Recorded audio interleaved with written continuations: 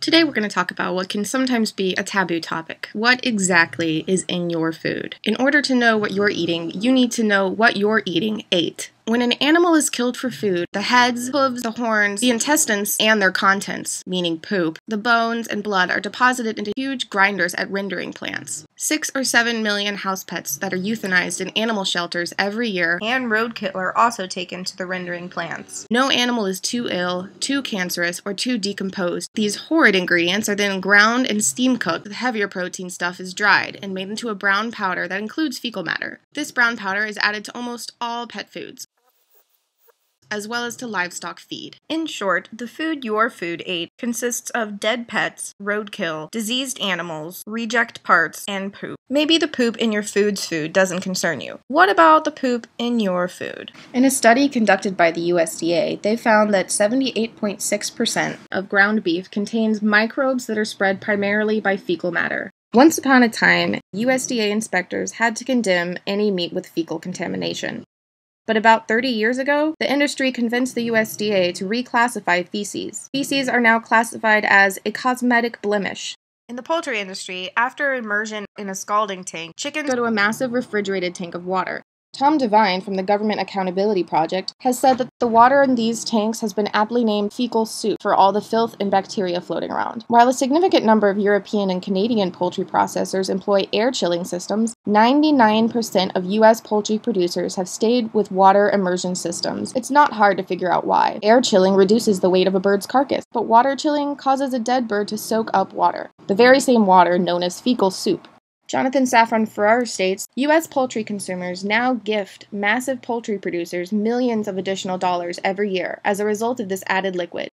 The USDA knows this and defends the practice. After all, the poultry processors are simply doing their best to feed the world, or in this case, ensure its hydration. Of course, you might notice that your chicken doesn't quite taste right. How good could a drug-stuffed, disease-ridden, shit-contaminated animal possibly taste? Independent turkey farmer Frank Reese says, "Everyone knows it's our food. We're messing with the genes of these animals and then feeding them growth hormones and all kinds of drugs and antibiotics that we really don't know enough about. Kids today are the first generation to grow up on this stuff, and we're making a science experiment out of them. Isn't it strange how upset people get when a few dozen baseball players take growth hormones, when we're doing what we're doing to our food animals and feeding them to our children? Got pus? Milk does." Due to the infections caused by the unnatural treatment of dairy cows, the dairy industry is actually allowed a certain amount of pus in its milk, 180 million cells per 8 ounces to be exact. This is termed the somatic cell count, and it's an industry standard. Milk also contains the antibiotics given to the cows in order to fend off the very infections that produced the pus, as well as blood, bovine growth hormones, and, you guessed it, feces. And what about our processed food? Any food that's processed is virtually tasteless. So where does the flavor in your food come from? New Jersey. The area produces about 2/3 of the flavor additives sold in the United States. In Fast Food Nation, Eric Schlosser writes, "Calling any of these flavors natural requires a flexible attitude towards the English language and a fair amount of irony. Cochineal extract, known as carmine or cominic acid, is made from the desiccated bodies of female Dactylopias coccus costa. The bug feeds on red cactus berries, and color from the berries accumulates in the females in their unhatched larvae. It takes about 70,000 of them to produce 1 pound of carmine, which is used to make processed foods look pink,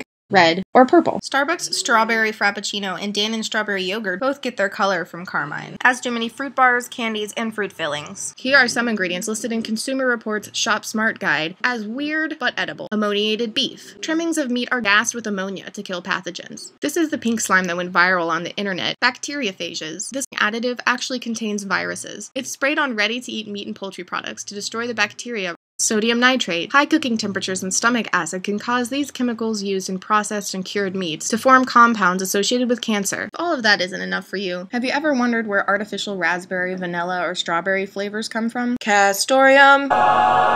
An extract made from dried, ground-up sacs located by the anal glands of beavers. Yes, we're talking about pouches in the ass of a beaver. It can be added to foods such as gums, alcohol, candy, and baked goods. Perhaps tossing a beaver's salad does give you a nice little vanilla flavor, but does that really make it right? So, let's review. Being vegan is extreme, but eating antibiotic-pumped meat, shit water-inflated birds, nipple pus, ground-up beetle fetuses, shit-contaminated meat, and beaver ass pouches is a-okay. Believe it or not, this is just just the smallest peek into what's in your food. But in keeping with nugget style, I'll see you guys next time.